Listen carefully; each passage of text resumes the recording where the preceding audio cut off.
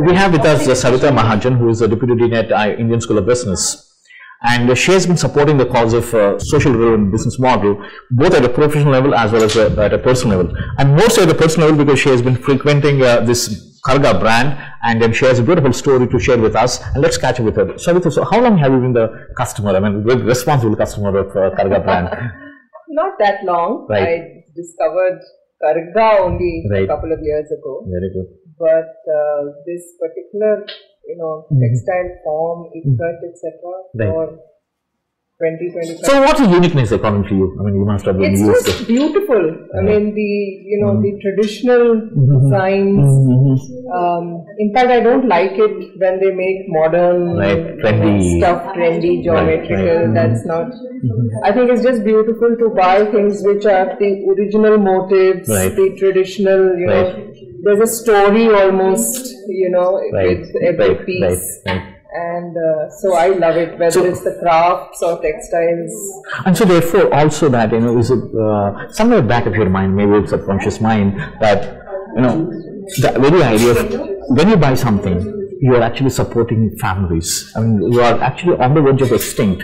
Yes, right? Unfortunately, that's even more true now because most of this stuff an ordinary income person cannot afford. Absolutely. They are expensive. So it's for people like us Right.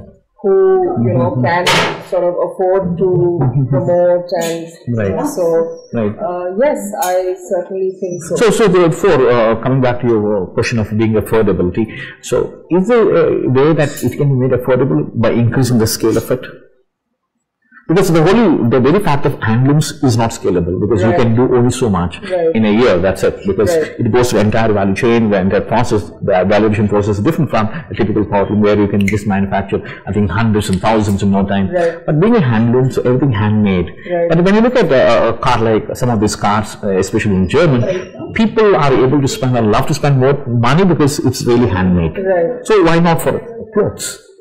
It can be, but so obviously cotton is less expensive than silk. And different types of silk are differently priced. So to that extent, cotton is affordable. I mean, definitely. Absolutely. But unfortunately, silk is just becoming more and more expensive. Maybe it's becoming very exclusive.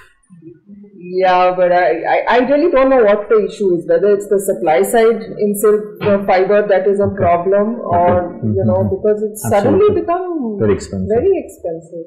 And one last thing, if you have to reflect on the social part of it, and then everyone in the society, maybe companies, maybe institutions, or whatever it is, and then definitely citizens, if you have to reflect on 2 or 3 important things that should be done so that by supporting these products, you're actually supporting one is the form itself, which is on the verge of getting extinct, and also, making sure that there are hundreds and thousands of families who can be supported. So 2 or 3 things that could be done across the society. Yeah. So I think one is, of course, awareness. So, when some of us patronize these things personally and also professionally. For example, at ISB, we are right now refurnishing our residences and I'm just buying local things, whether it's kalamkari rugs or basically, and a place like ISB makes a lot of sense. So then people visit and they, ask where is it, etc. The other thing, of course, is design.